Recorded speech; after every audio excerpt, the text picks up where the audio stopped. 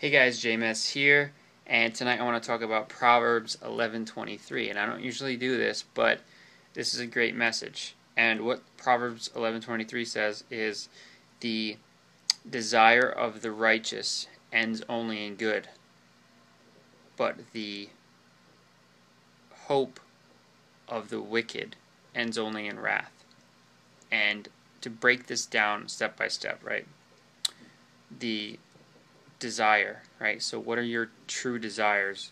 What's going to keep you rooted? And I talk so much about vision. All these things that keep you grounded and keep you going after something that's pure, something that's real, and something that you're not going to, be uprooted by. You're not going to just move on to the next thing because it's something very true to you. So in a sense, that's righteousness, because righteousness is not something that you can attain, and there's a lot of strange sort of debate about the word righteousness, and a lot of people think of that in a negative way.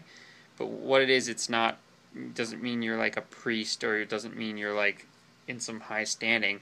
Righteousness is just a state of being where you're just, it's you can't put a label on somebody and call them righteous. You can just carry it out as much as possible, right? So I think an easier way to describe this is the flip side of this Proverbs, which is hope of the wicked. And hoping is sort of like just trying to do something, just sort of putting your foot in the water but not going all the way in.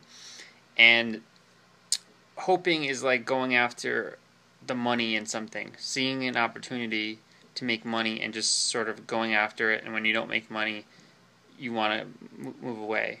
Or, this is a little controversial, but going after maybe a partner in a relationship that is, you look at them like, wow, that person's really good looking, and you sort of get caught up in that world. Or you go out at night and you get caught up in the world of sort of the bar scene, the club scene, and you sort of aren't going after a partner, and no judgment or anything, but more of like the fast life would be like hoping for something where you don't actually have a real intention behind it. You don't have a good intention behind what you're doing, and something that if it doesn't work, you just kind of quit, or you just kind of move on. That's kind of like hoping.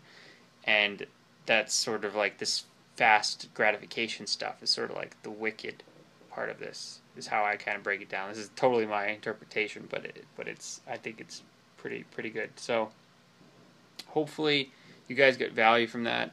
And I think the big takeaway from this proverb is to just stay rooted in what you believe in. What are your core level desires, and what's your vision? Stay rooted in that no matter what. Even if someone comes along and tells you, you know what, you're not really doing this right, you got to do this, or you got to go after this instead because this is what's going to make you successful. You just can't listen to it. You have to go after what your desires are, whatever you're going towards, and don't keep moving on and on. Just find exactly what you're going to be great at and just go full force for it, and don't let anyone else see it, because every time anybody's ever great, they see it before anybody else in the world can see it. And that's what faith is. So with that said, hope you guys have a great night. Live Vision Fit. I'm out.